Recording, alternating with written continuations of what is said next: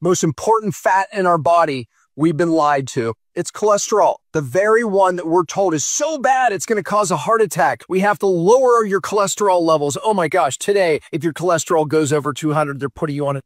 The fact is, I'm going to give you 3 reasons why cholesterol is the king of all fats. Number 1, it's at the top of the hormone chain. Ladies, you need cholesterol, especially the bad one, the LDL, to make good progesterone, to make estrogen, to feel normal as a woman. And men, yes, we need it to make testosterone and to feel good and be a man. That's how important cholesterol is. Number 2, we need cholesterol to absorb fat-soluble vitamins, the important ones that I've been telling everyone that we're missing. Vitamin K, vitamin D, vitamin E, vitamin A, all of those are so essential today, but we need cholesterol to actually bring those nutrients into our cell. And third, last but not least, is it's for our brain. Yep, it's the king of fats for the brain. Your brain doesn't work without cholesterol. Matter of fact, we know it's linked to dementia, Parkinson's, Alzheimer's, all of these conditions, absolutely, I believe, can be prevented with proper levels of cholesterol and dietary cholesterol. No doubt the most important fat in our body is cholesterol. Yes,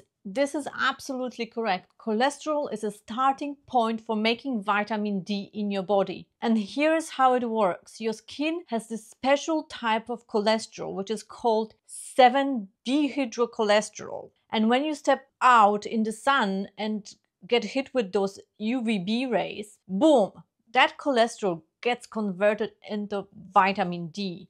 So without cholesterol, your body literally can't make vitamin D from sunlight.